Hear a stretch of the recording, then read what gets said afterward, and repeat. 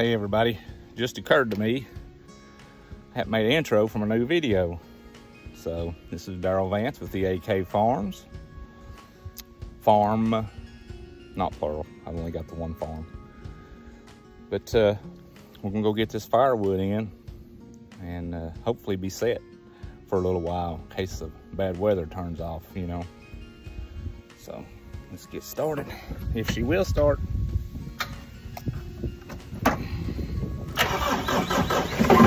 Oh.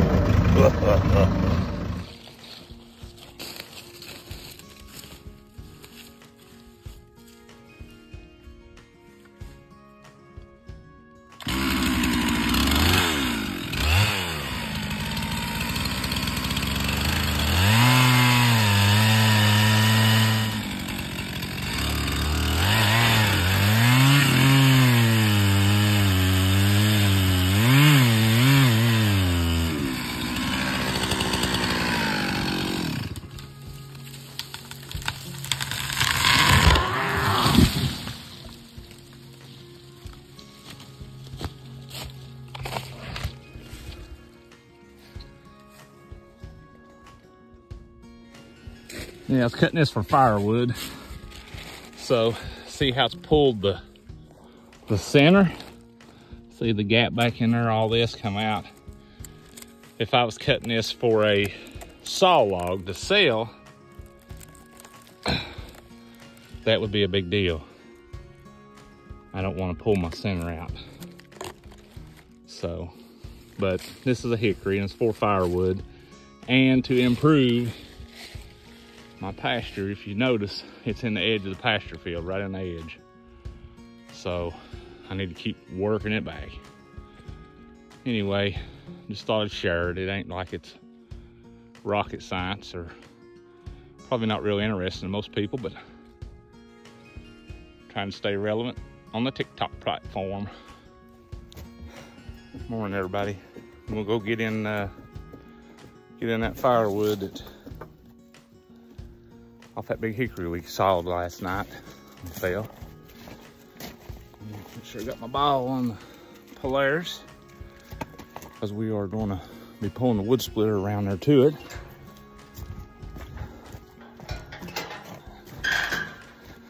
And I'm cleaning up.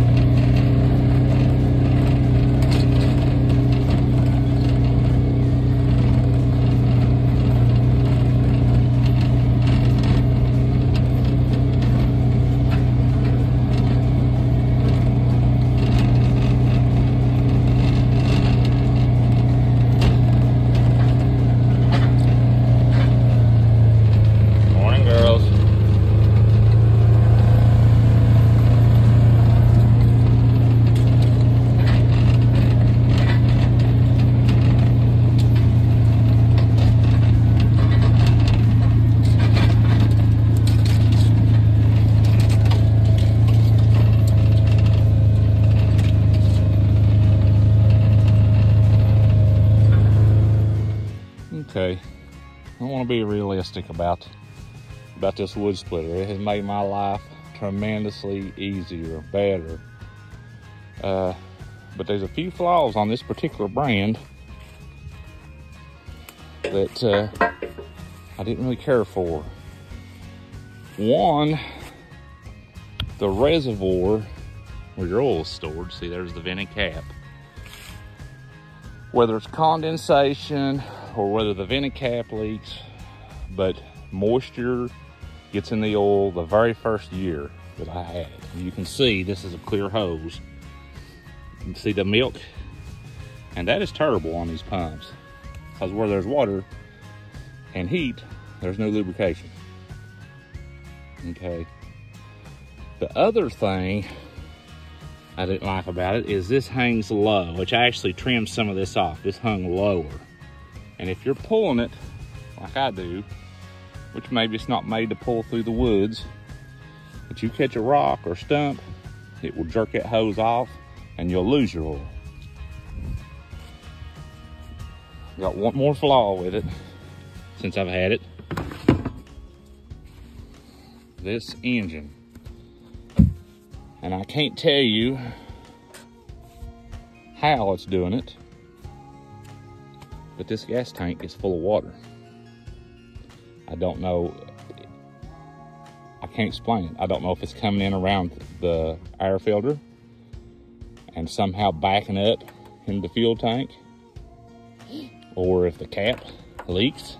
I mean, I don't know, but water gets in there. And I've already replaced the carburetor once, and I took the bow off this year and it's rusted up, so it ain't gonna be long I'll be doing it again.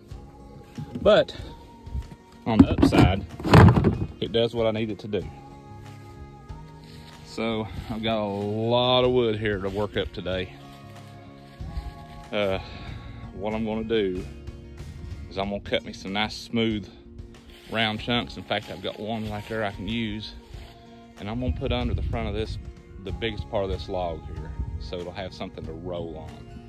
And then I'll go get my big tractor and drag him up there where I can split it with the wood splitter. That's the whole point, bringing it up here. But in the meantime, I got all this other to work up, so let's get started. So I always keep my eyes open for foraging material, and lo and behold, on this hickory, and I'd say there's plenty of it. Check this out right here.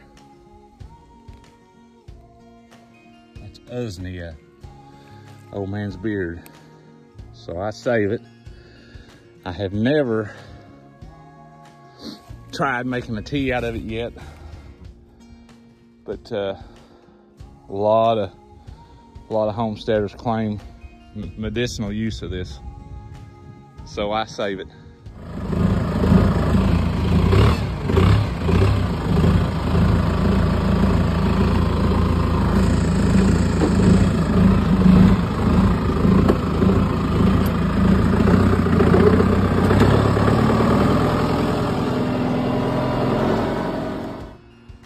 For those unaware of why we cut so much firewood is we got one of these boilers.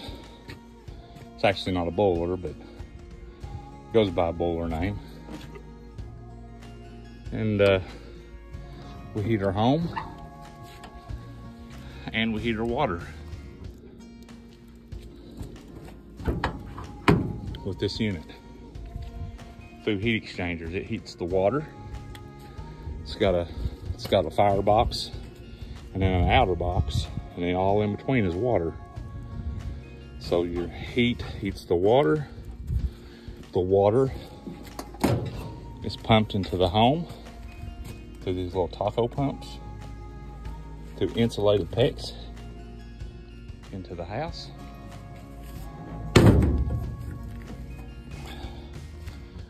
Where we have heat exchangers and air handlers. For people that's not familiar with the stoves, I fill it twice in 24 hours, usually about every 12 hours. On warm days like today, it don't burn nearly as much. And it's got an electric damper that kicks off and on. So when the temperature gets up, the damper closes and it smolders until the temperature gets down on the stove. And depending on how much you're using and the temperature outside will depend on how often the damper opens. But on an average, I fill it in the mornings before I go to work, probably about 4:30 in the morning. I fill it up in the evenings when I get home, probably 5:30, 6 o'clock. And it's ongoing like that. And when I say fill it up, I don't mean stick every stick in it you can get. I mean just, you know, put a good amount in it to make sure the fire goes until the evening time.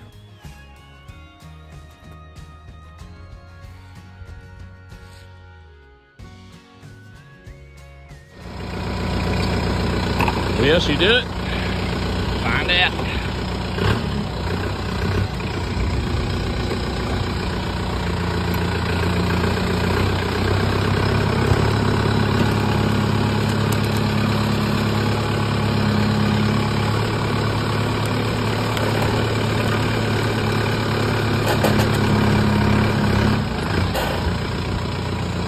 Like a full straight it would.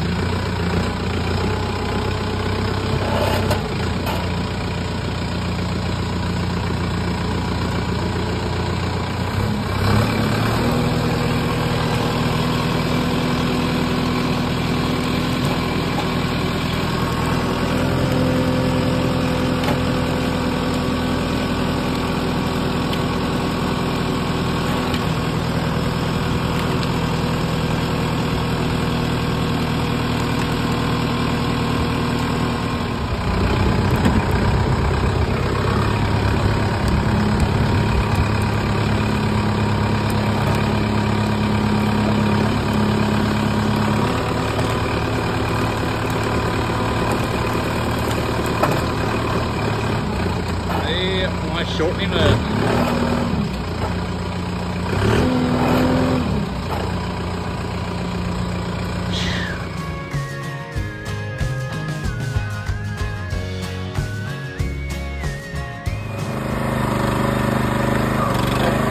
Got reinforcements today.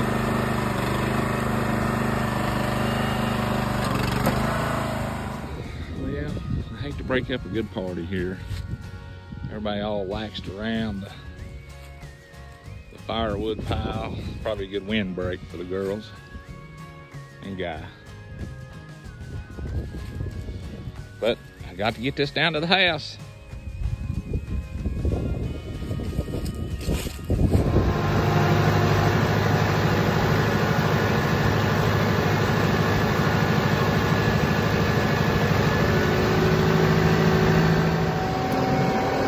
Probably not the biggest load, but I sure can tell it's back there coming off this hill. Tends to want to push you a little bit.